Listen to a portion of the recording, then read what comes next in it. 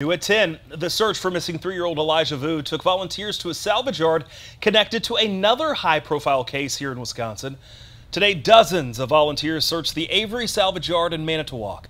The yard became well known in 2005 when the remains of Teresa Hallbach were found there, and Stephen Avery was later arrested.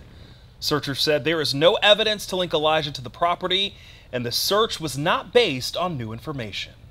There's always that dark side that makes you fear the worst and pray that he's okay and he's alive, and hopefully he will be found alive. Elijah Vu was last seen in Two Rivers near Manitowoc more than a month ago.